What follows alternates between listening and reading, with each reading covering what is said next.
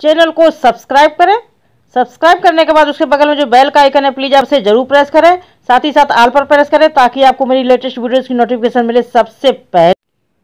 नमस्कार दोस्तों, मैं हूं नम्रता और आप सभी लोगों का नम्रता ब्यूटी टिप्स चैनल पर स्वागत है। तो दोस्तों, आपकी आईब्रो से ही चेहरे की खूबसूरती का पता चलता है। घनी और मोटी आईब्रो आजकल सभी चाहते हैं, फिर चाहे वो आम महिला हो या फिर कोई बड़ी सेलिब्रिटी। एक अच्छी आईब्रो से ही आपके लुक को सुंदर बनाने में मदद मिलती है।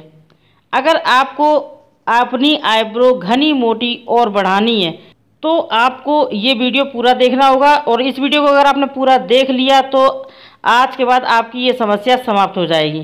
तो चलिए दोस्तों, चलते वीडियो को। और वीडियो पसंद आए वीडियो को लाइक करना, शेयर करना और चैनल को सब्सक्राइब कर लेना। तो आईब्रो को घना, मोटा और काला बनाने के लिए हमें क्या करना होगा? सबसे पहले हम लेंगे एक ऑनियन, यानी कि एक प्याज।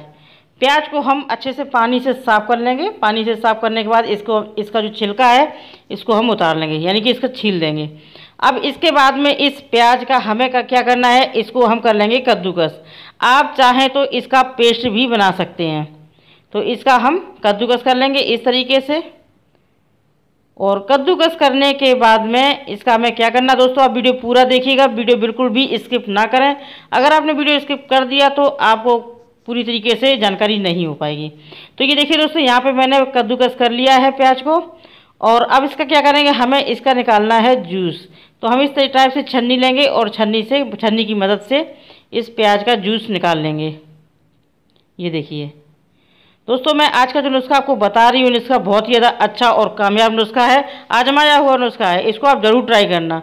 तो ये देखिए, ये प्याज का जो जूस है ये निकल आया है। अब इसके बाद में आप सभी लोग जानते हैं कि प्याज में होता है सल्फ़र, और ये सल्फ़र आपकी आईब्रो में यानी कि बालों की ग्रोथ में बहुत ज़्यादा मदद करता है। तो अब इसके बाद इसमें हम डालेंगे हल्दी पाउडर। हल्दी पाउडर भी आपके घर पे ही मिल जाएगा किचन में। तो आप करीबन एक चुटकी इसमें हल्दी पाउडर डालिए। अब आप पूछेंगे हल्दी पाउडर क्यों? वो इसलिए कि अगर आपकी जो आईब्रो है उनकी जड़ों में अगर कोई बैक्टीरिया है या किसी तरीके का इन्फेक्शन है तो वो ख़त्म हो जाएगा इस हल्दी से, क्योंकि हल्दी होता है एंटीबायोटिक। इसके बाद में हम इसमें डालेंगे कैस्टर ऑयल, यानी कि एरंडी का तेल। ये आपको किसी भी किराने की दुकान पर मिल जाएगा, ऑनलाइन भी मिल जाएगा। दोस्तों, इसका हम करीबन 2 से 3 ड्रॉप इसमें डालेंगे। कैस्टर ऑयल में यानी कि एरंडी के तेल में प्रोटीन, फैटी एसिड, एंटीऑक्सीडेंट और विटामिन ई से भरपूर होता है। तो इन सभी सामग्री को अच्छे से आप मिक्स कर लें। और मिक्स करने के बाद में इसको आपको कैसे लगाना है ये मैं आपको बताती हूँ। दोस्तों, वीडियो बिल्कुल भी स्किप ना करें, और ये वीडियो पसंद आए तो वीडियो को लाइक कर दीजिए और चैनल को सब्सक्राइब कर लीजिए अगर आप पहली बार आए हैं।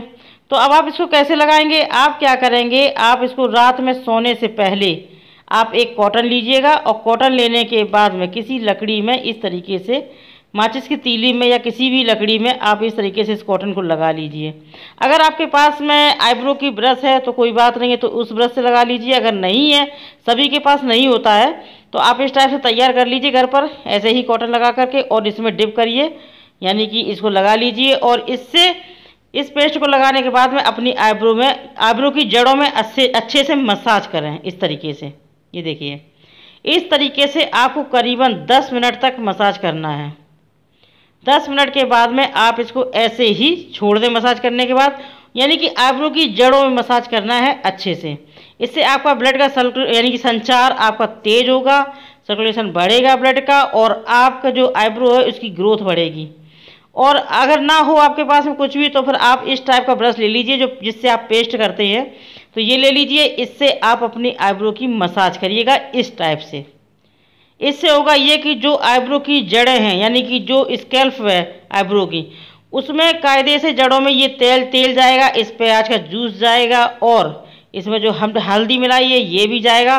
तो इससे आपका जो आईब्रो में इन्फेक्शन होगा वो ख़त्म होगा, और आपके बालों की ग्रोथ बढ़ेगी, यानी कि आईब्रो की ग्रोथ बढ़ेगी। आप देखेंगे कुछ ही दिनों के प्रयोग से आपकी आईब्रो घनी, मुलायम और मोटी होने लगेंगी। तो दोस्तों, आप देखेंगे खुद ही आपका चेहरा इतना आकर्षित लगेगा। आप बस यूज करिएगा इस नुस्खे को, और आईब्रो को करिए घना, मुलायम, मोटा। तो चलिए दोस्तों, वीडियो पसंद आए तो वीडियो को लाइक करें, शेयर करें, और चैनल पर पहली बार आए हैं तो चैनल को सब्सक्राइब कर लें। मैं मिलती हूँ नई वीडियो के साथ, तब तक के लिए नमस्कार।